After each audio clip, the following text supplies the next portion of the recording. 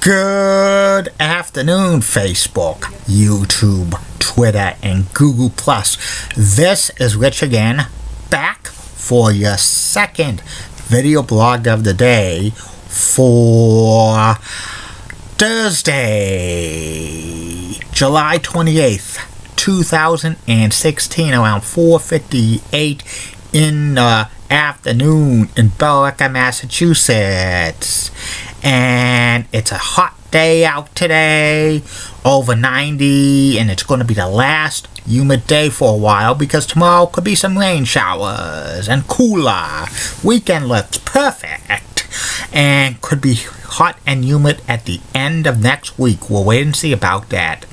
Some news to report. The Indiana Pacers will be playing the Denver Nuggets in an NBA regular season game in London, England on January 12th. Also, reruns of Wings is going to premiere on Antenna TV September 12th at midnight to 1 in the morning. HBO has renewed Ballers starring Dwayne Johnson, aka The Rock, for a third season. VH1 Classic is going to be rebranded as MTV Classic on August 1st, and there'll be a lot of old school MTV shows on there, including Singled Out. I love Singled Out because Jenny McCarthy was so funny as the co-host. And a couple of passings to report. Radio talk show host Jerry Doyle passed away at the age of 60, and former Major League Baseball player Doug Griffin passed away at the age of 69. Doug was battling a long illness. He was on the 1975 Boston Red Sox. So prayers to their families in this time of need. And that's about it on the news. My second video blog subject of the day is the former classic TV game show Rhyme and Reason. Rhyme and Reason was a comedy game show which had to do with poetry. It lasted for approximately a year on ABC from July 7th, 1975 through July 9th, 1976, hosted by Bob Eubanks, and the announcer was Johnny Jacobs. And it was produced by W.T. Need Productions. And this game show was 2 contestants playing along with 6 celebrities, and it was about rhyming words, kind of like poetry. And the main game was 2 contestants played against the 6 celebrities. Bob Eubanks would read a sonnet type poem, and there was once a man who lived in the box, and the second like part of the sentence or the sonnet, you would have to guess the last word which rhymed, and contestants would write down words, and they would have to call on the 6 celebrities. They would alternate it. They would write down several words that would rhyme, and then the first contestant would pick the first celebrity, and if the contestant got what the celebrity said, they would get 2 points. But if the celebrity got the contestant's answer, they would get 1 point. Gameplay was to 3 points, and whoever won 3 points would win 1 match and $250.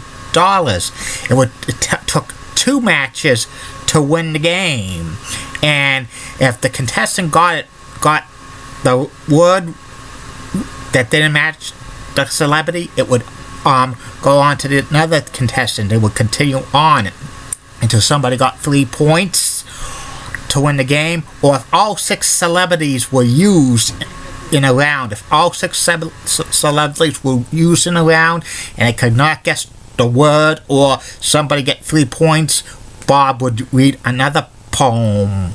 Whoever got to whoever won 2 matches would win $500, and then they would go on to the bonus round for $5,000, and the winning contestant could pick a celebrity of their choosing, and they would write down words that rhymed, and it would have 30 seconds to guess what words they wanted rhymed. And if they got each word was like $1,000 a piece. If they got 3 words, they would win $5,000. Contestants could stay on the game for 5 days, so it was a possibility that they could win over $25,000. The contestants. And some of the celebrities who were frequent guests on the show was the poet laureate Nipsey Russell, Mitzi McCall, and her wife Charlie Birch, and Pat Harrington Jr., Orson Bean, Lee Merriweather, even Richard Dawson was on Rhyme and Reason. Some people considered Rhyme and Reason kind of a little bit of a knockoff of the Match Game, which was very popular around this time period. Rhyme and Reason did not use double entendres though. Also, some of the music that was in Rhyme and Reason were recycled from other classic game shows like The Joker's Wild and The Newlywed Game. And WT Ned is a producer, but I looked him up. He didn't produce too many things, and there's been an urban legend that WT Nid is not a real person. It was just a figurehead name, and there's been rumors who it really is. There's two possibilities. One was Dan Anright, who was a game show producer. He was basically blackballed during the scandals of 21, but he returned to work he returned to Hollywood in 1975 to produce The Joker's Wild on CBS. And another person who WT Nid is Chuck Barris. In 1975, Chuck Barris Productions only was producing Treasure Hunt once a week, so it could be Chuck Barris or Dan Aykroyd, but that's never been proven. And not too many episodes of Rhyme and Reason exist because ABC erased all the tapes of daytime and late night programming during this time period. They didn't think there was a future for reruns of game shows. And there's only a certain amount of episodes of Rhyme and Reason that was been discovered. The pilot episode, a couple of other random episodes here and there which I saw on YouTube, and the audio version of the last Rhyme and Reason film, which the celebrities were destroying the set by ripping down the podiums and the rugs, and that was deemed to be ABC decided not to air it because that was kind of disrespectful to end the show, like they destroying a set. And I saw Rhyme and Reason a few times on YouTube. The game was actually pretty funny, and actually I thought this show kind of had legs, but it didn't last more than a year. The show that Rhyme and Reason was replaced by was Family Feud with Richard Dawson, which lasted close to 9 years. And that's about it on Rhyme and Reason. I'll be back with the third and final video blog of the night, which will be about my take on tattoos and piercings. And like I always say, keep calm, everybody. I'm a Julie Bunning guy. Molly Rosebud of WCCO rocks and has nice legs. Elizabeth Hart is so stunning. She's the best. Amy Swinsy's awesome. Amy.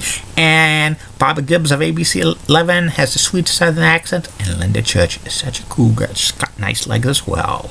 Have a good day, everybody. See you later.